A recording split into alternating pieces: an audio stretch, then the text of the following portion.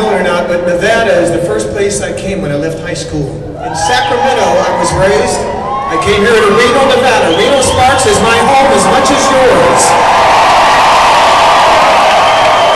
My father, a World War II veteran, Navy veteran, lived here in Sparks for 15 years. He died this year. God bless his soul. We love the veterans in this audience. And for you, times are kind of tough right now, but we knew how to fix it. We're going to put the first woman vice president ever in America's history.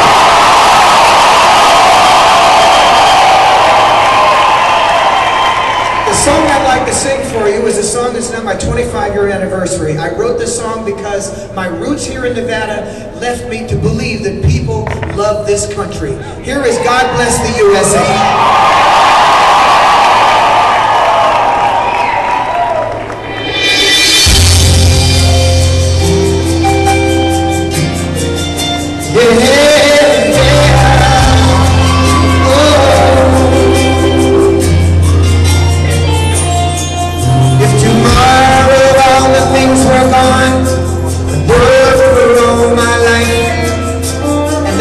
Start again with just my children and my wife.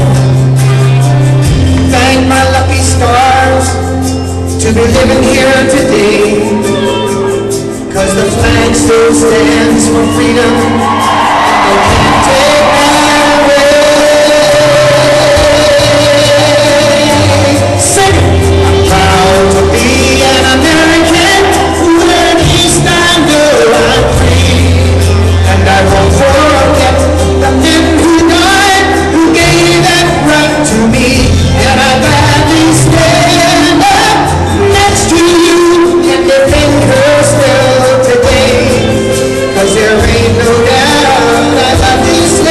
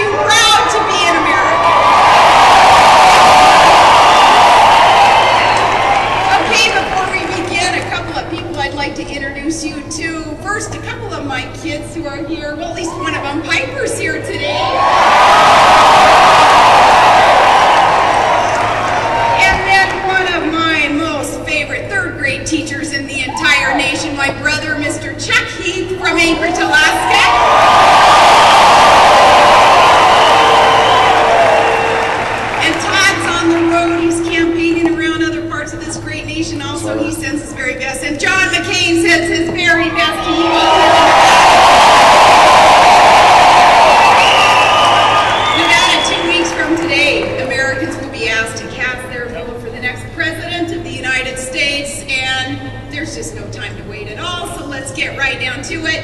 First, let's talk about a couple of issues that have cropped up recently in the press, and it is not mean-spirited, and it is not negative campaigning to talk about someone's record, their plans, their associations.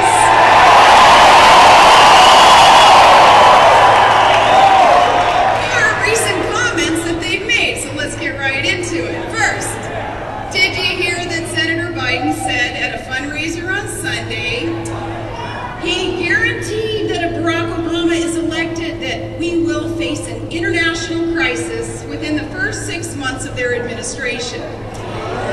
He told his Democrat donors, to mark his words, it will happen, that there were at least 4 or 5 scenarios that would place our country at risk in an Obama administration. I guess we gotta say, well, thanks for the warning, Joe. No, he didn't specify what those 4 or 5 scenarios will be, but for clues, the Obama foreign policy agenda to find out what maybe this would be. First, our opponent wants to sit down with the world's worst dictators with no preconditions. He proposing to meet with a regime in Tehran that vows to wipe Israel off the earth. Now, let's call that crisis scenario number 1. Okay, now Senator Obama too, having advocated sending our U.S. military into Pakistan without the approval of the Pakistani government, invading the sovereign territory of a troubled partner in the war against terrorism. We gotta call that scenario number 2. Okay.